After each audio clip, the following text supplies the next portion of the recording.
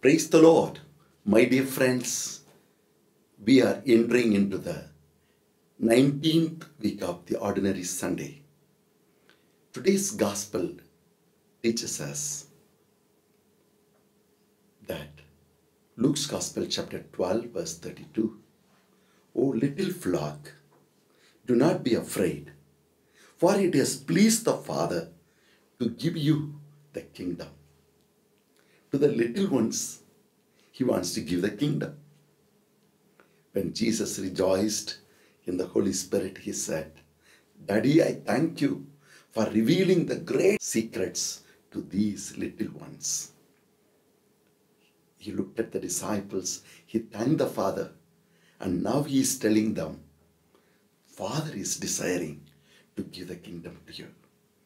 To the eyes of the world, you may be little, but you have a great kingdom to which you belong to, which Daddy wants to give it to you and me.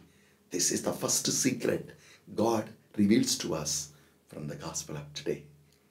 Yes, many of the time we tend to look at our littleness, but blessed are those, though we may be looking little, small, or insufficient in the eyes of the world. Life is not built there. Life begins to happen to you. What you are in the world is not the matter. Who am I in the Lord is the matter.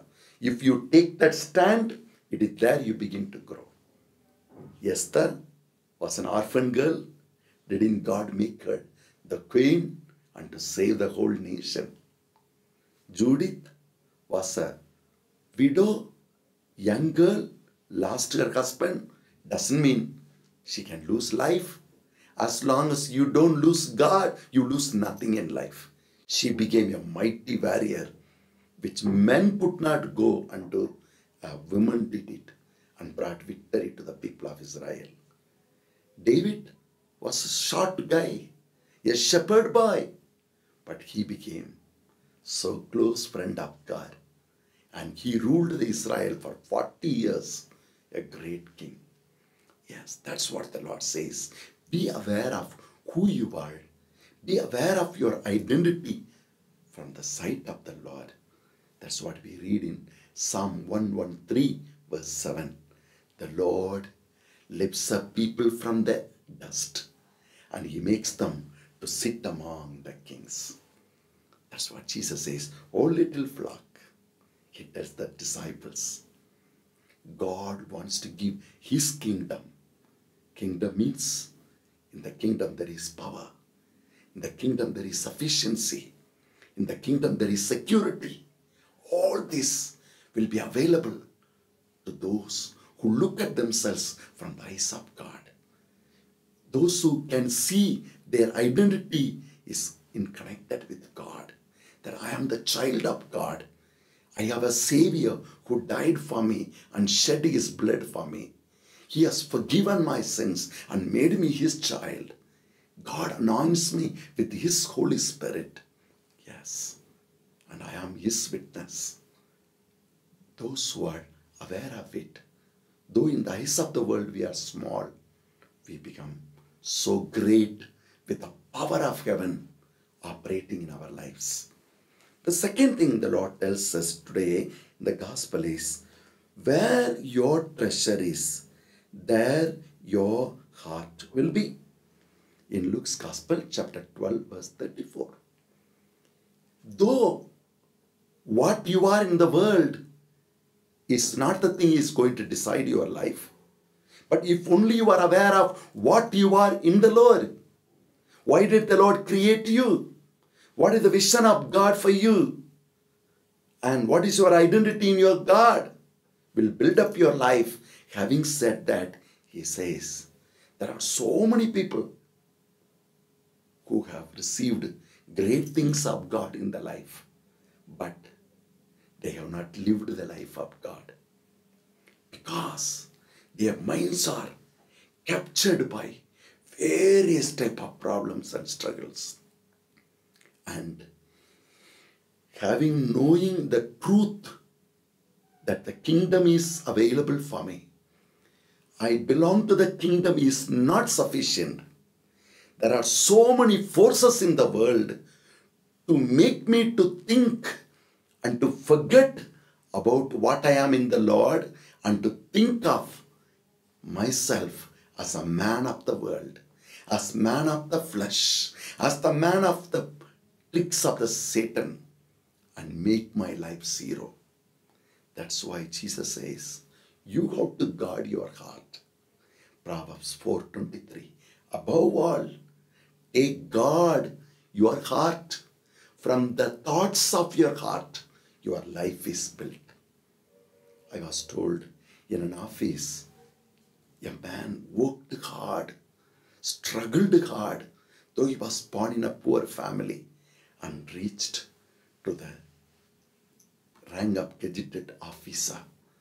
He was working in a very big government office. And in his office, as he was young, there were two young women who worked. One woman, she was a very, very sincere woman, very hard-working woman, always encouraged this man. You come from poor family, but God is with you. Believe in the Lord. Work hard. Come up in life. But there was another lady who used to be always play with him, always make him to have jokes, fun, to go have coffee, this and that. All his money was drained up with her. One day the another lady said, look, what's happening to you? God has given you a wonderful job. Your forefathers were poor. Don't give up this job. So many people will be there in the world.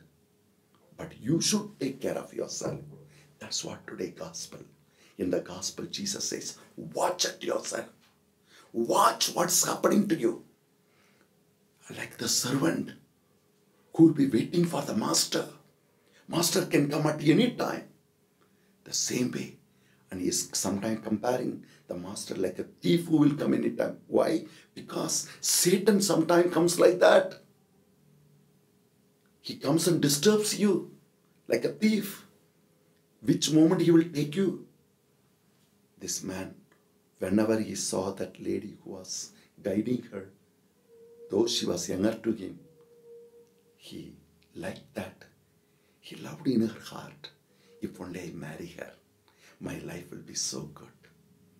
One day when she said, that young lady said, let's see, if God wills, why not? I will marry you.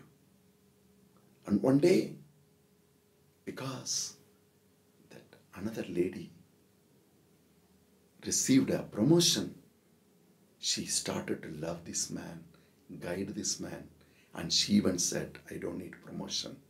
I want to get married with this man. But she warned him, be careful with another lady. For some office work, she has to go for 10 days outside. And that is the moment. In the absence of the guiding force, we always tend to be pulled out by the evil force. Another lady took higher hand on him, took him to different places. Don't worry about that lady. She is gone on 10 days mission. Come on, let's go. They took 3 days. They went somewhere else where he sinned with that woman. He made his life a mess. After some time when he came back, there was fight between both of them. So he took leave for a week and went away. Meanwhile, the friend who was guiding her, who was willing to even marry him, came back to the office. When she came to know what happened, her heart was broken. And when the man came back to the job, she didn't even talk. She said to him, don't come near me. I trusted you. I guided you. Life is full of disturbances. But one has to learn to know what is your treasure. It's not enough that the God is giving us the kingdom. God has prepared so many promises for us. We need to know what is our treasure. And we need to be aware of what are the thoughts, what are the problems, struggles, disturbances in the world. We have to come and sit at His feet and check our life.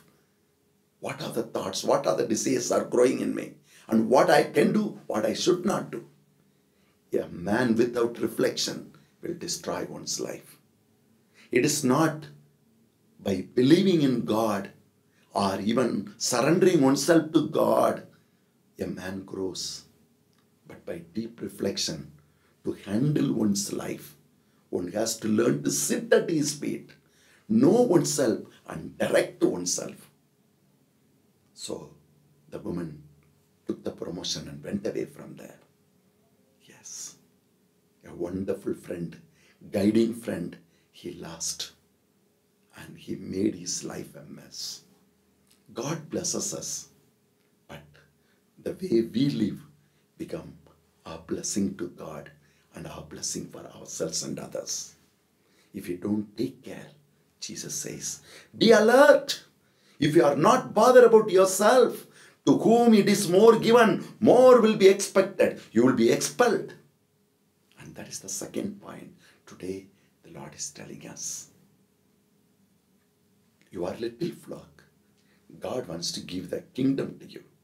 Second, if the kingdom has to be part of you, you have to be aware of your treasure and to guard the treasure and to take care of your life.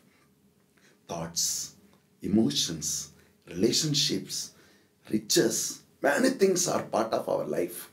But the part of our life should not take over the essence of our life, the core of our life, the call and the mission of our life. Yes. Having said that, Jesus continues in the third point, that is, whatever God has given to us, we have to develop it. So what He says, tie your loins, keep your lambs up, means we have to discipline ourselves. We may have discovered what is life, but that's not enough. When we stand in the air, though we stand a decent way, the breeze that comes can lift up our dress. So we have to know, we should know when we are standing in the open air, tie the dress nicely, such a way that you don't become embarrassed. Your dress is not lifted up in the air. That's what the meaning. Tie the lines around your waist. You're going for the work, be prepared. Let not your dress, let not what you wear, or let not what you have becomes an obstacle for you to serve. You have to discipline yourself. What should be part of you, what should not be part of you.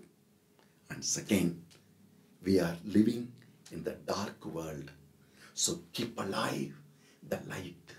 Light of God's thought to guide your thoughts constantly, because it is the promise of the Lord are primarily God's thoughts about us, God's vision about us, God's plan, what God wants to do about us. It is God's word will help our mind to recognize wrong, disturbing thoughts are coming and to keep them in its place. You need God's thought, God's light to keep off the darkness. Yes, that's what Jesus says. Be prepared, discipline yourself, and serve God with your whole heart. Having said that, in the fourth, the Lord says, if you know, though you are small, the kingdom is for you. God's power is available for you. Second, you should know what is your treasure and take care of your heart. Because treasures which God gives and your heart are interconnected. Your thoughts have to be known and guided and directed. Third, you have to discipline yourself. Let what God gives you, the Word of God, the Holy Spirit, the holiness, purity of life. These are the lights. These are the disciplined way of life of gospel. When you live like that, fourth, God Himself will come to serve you. Yes, God himself, like we read in John 13, Jesus washed the feet of the disciples. Yes. Jesus said, you will do more than me. Yes. God will serve us. That's what we read in the book of Revelation, chapter 3, verse 20. I stand at your door for you. If only you open your heart for me. If only you find your treasure in me and opening your heart for me, I will sit with you. I will dine with you. I will serve you. Yes, what a great life for which we are called. And that's what we find in today's second reading about Abraham. Abraham, a man who knew the treasure is his God. And things were not okay with him. Sometimes even he made mistakes with a lady like Hagar. But he came back to his sense. He came back to his God. And he became a man of faith. He carried the Lord. When the boy was asking, his own son was asking, Daddy, we are going to offer. Where is the offering? Abraham said, God will provide. A man of great faith. And God honored him. And amidst all the struggle, he was aware of who he is. He continued to serve God. That's why God served him. And from then on, as in the book of Galatians chapter 3 we read, all the blessings of Abraham is given to all of us through Christ Jesus. Yes. His whole generation was blessed as God promised. Yes. So we will become a blessing. Let's close our eyes and pray. Lord, in today's first reading you said, the dark night is trying to attack the world. But our forefathers, they knew that darkness means what. So they kept alive the light. But in later days, they forgot the light. And they became victim of the darkness. And they made their life miserable. Lord, this is the cry of Solomon. That should not be our cry, Lord. Help us to be aware of the great treasure that you have kept for us. Though we may be small in many things, but that doesn't matter. You who made Esther into queen. You who made David into king. You made Judith into a great warrior. An ordinary man, Nehemiah, into a great work of building a wall around Jerusalem. Definitely, what I am in the world is not the matter. What I am in you.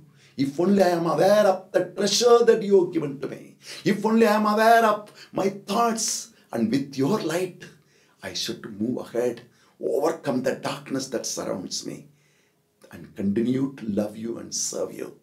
Then you yourself will serve me. And you will send the angels to guard me.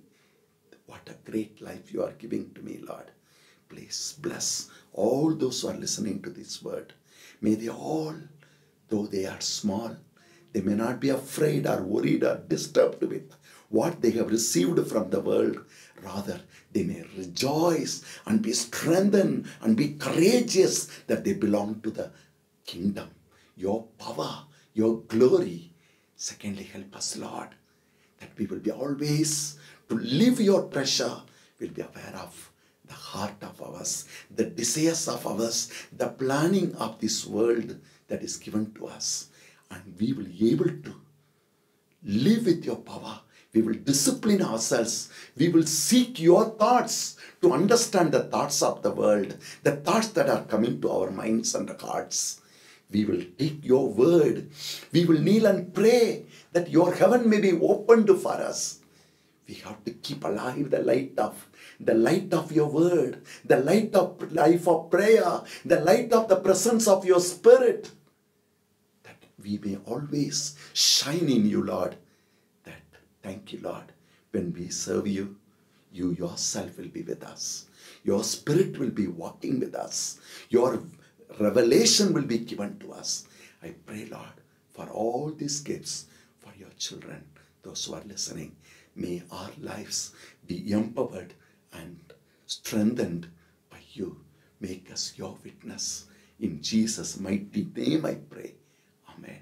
May Almighty God bless you, the Father, the Son, and the Holy Spirit. Amen. Praise the Lord.